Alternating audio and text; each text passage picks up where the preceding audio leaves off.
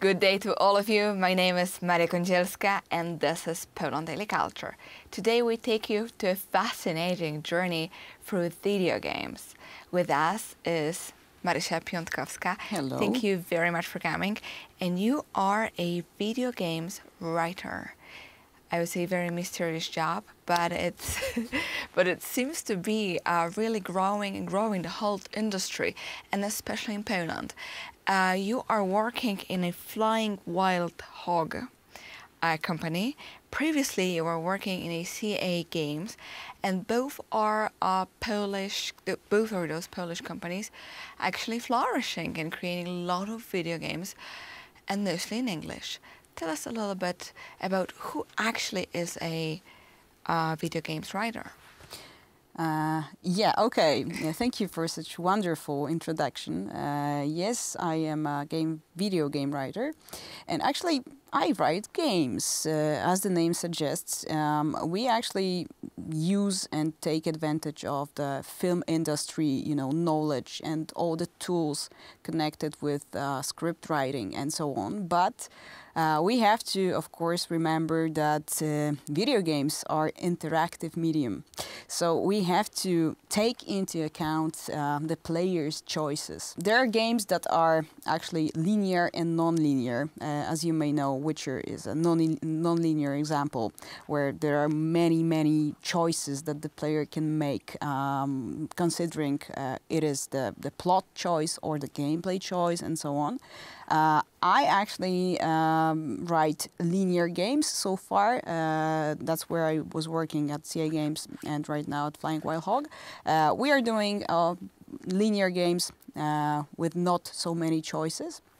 But still, we have to remember that the player's influence on the game, on the plot, is very important. So we have to create such structures in the plot, in the story, that the player may not be pushed into the stories by force by us as the designers, right? So we have to remember that the player may go somewhere and enjoy, NPC's life, for example, or overhear some of the dialogues, or just, loot the dead bodies of the enemies just to gather some gold or other things.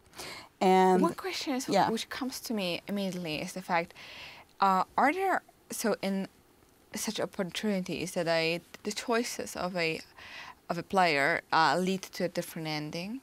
Yeah, can be. I mean, not in the games I was doing so far, because this is this linear structure. Yes. So we, as the designers, create the epilogues. But The Witcher, as the perfect example, this is the example of the non-linear structure.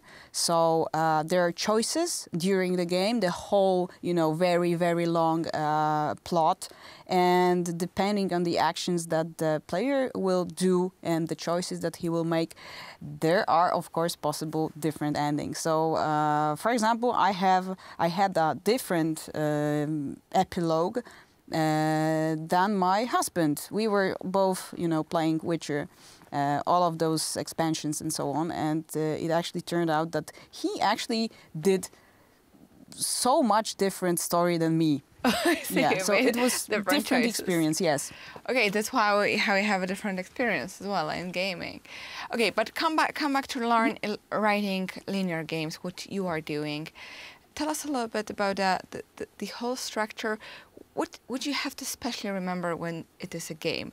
Is it like dialogues, a variation of those dialogues?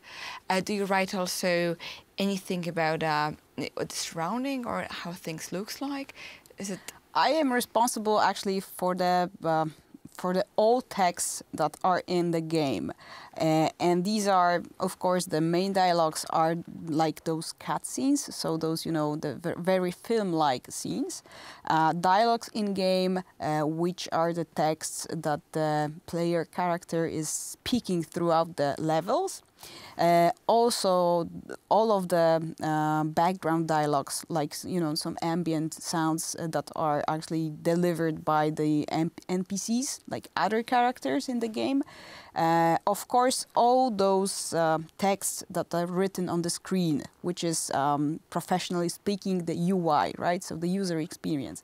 All of the things that you see on the screen, right? So like the objective, where you have to go, or what kind of a weapon you're using now. Every text is actually written by us, by the writers.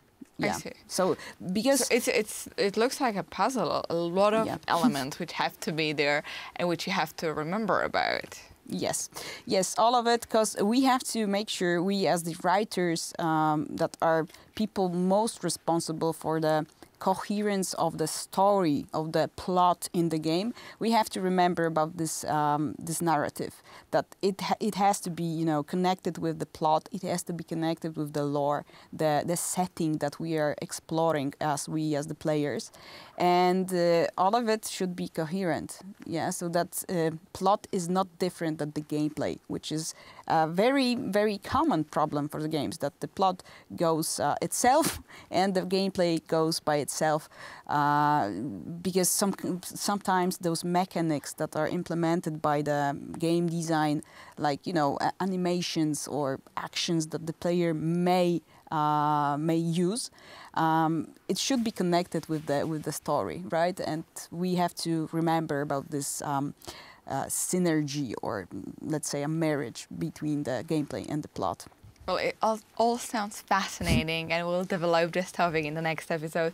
So to all of you, the viewers of Film Daily Culture, those of you who are fans of video games, this seems like incredibly expanding industry with a lot of choices and with a lot of opportunities. So absolutely stay with us for another episode, because I hope we'll reveal a little bit more secrets.